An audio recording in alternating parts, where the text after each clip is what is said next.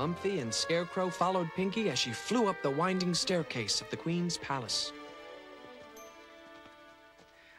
I'm glad you found Napoleon. But we've still got to find the Queen's magic cloak if we are to stop the Secretary's evil ways.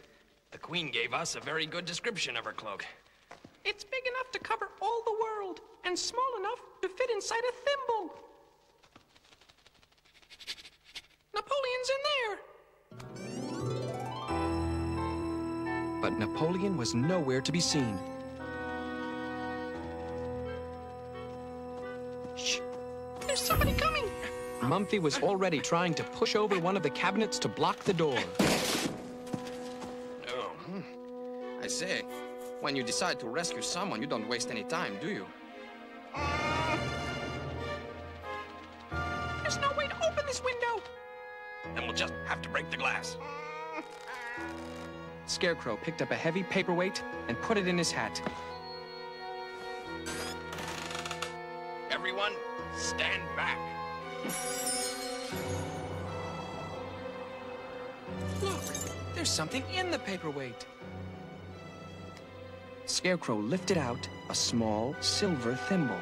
And what's inside this thimble? It's swirling and very mysterious. It's the Queen of Night's magic cloak. You found it.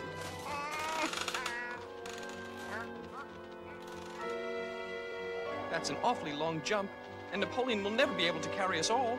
Don't worry, I can look after myself. And I think I can come up to size.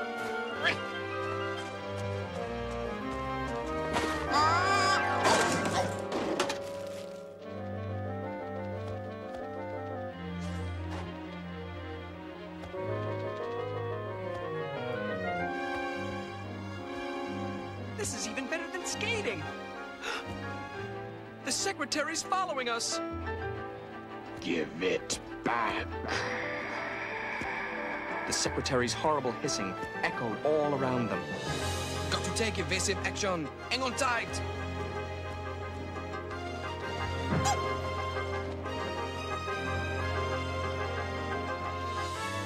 In the muffled silence, they heard the swish of the Secretary's cloak. At last, Napoleon felt it was safe to start moving again.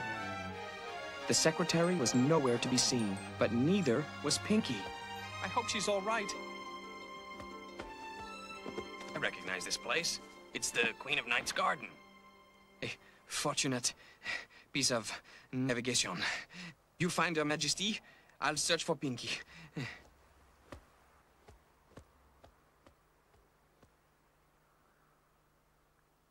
She looks so sad. We think this thimble may hold your magic cloak of dreams, Your Majesty. Indeed, it does. It's Pinky! What? The cloak rose out of the thimble in a cloud of sparkling mist, full of wonderful colors and shapes. It wrapped itself around the Secretary like a snake until he was completely out of sight. The Queen held out the thimble again, and there, in place of the Secretary, was a large, empty stone inkwell. Gosh, that really is a magic cloak. And thank you for its return. Now, will you set my mother free, please? Free them all. Again, the cloak of dreams flew into the air, swirling into a great cloud that sped off towards the dungeons.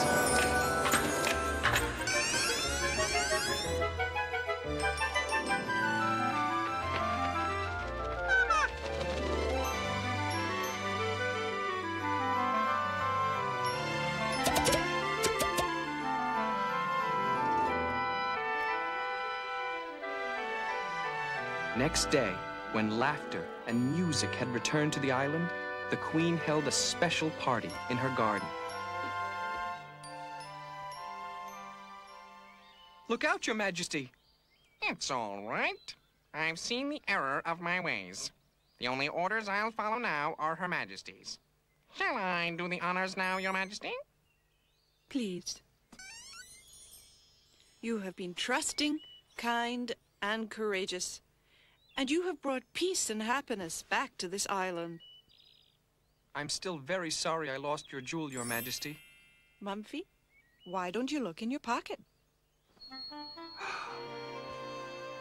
You may keep it, Mumfie. But it's a treasure beyond price. So it is, for those who receive it.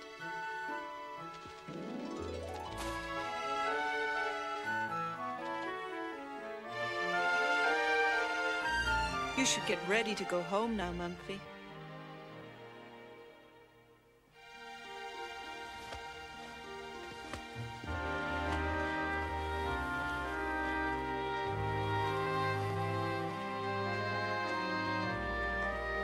There's Whale. But who's that with him? I know who it is. It's Davy Jones, and he's polishing the portholes as bright as a new penny. Whale is making his wish come true. Will you keep me company always, Scarecrow? We can have lots more adventures. As long as I can visit my field sometime. Of course you can. But I shall miss everyone, won't you? It would be nice to have someone to come home to. Home. Everybody has a place they think of. Home, though it may be long ago. Roam all around a world that's full of strangers. There's always one place you'll know. There, waiting for you in the open doorway. There, like a dear familiar song. Stare into yesterday to find that someone you've been missing so long. Someone who can fill a room with jars of sunlight. Someone, not just anyone will do, but someone who can make a place you've never been to feel like home. Could that someone be you? More than just me, Mumfie. You were all alone, and then you met me, and Whale, and Pinkey, and the Admirals, and Eel, and so many others. Yes, I am lucky. Every one of my friends is that special someone. Someone with a loving heart that beats like your heart. Someone with a smile that makes your smile grow wider. Someone who can make a place you've never been to feel like home. And that someone is you.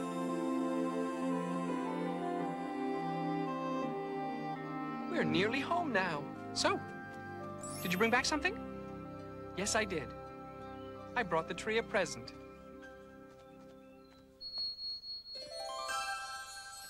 Why don't you take a look?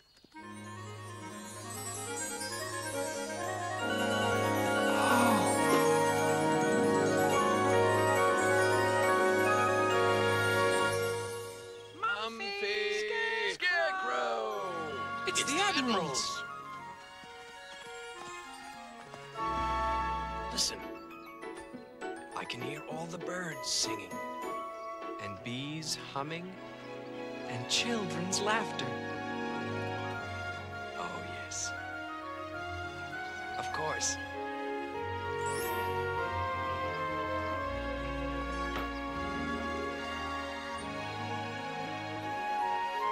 And what happens next, well, what do you think?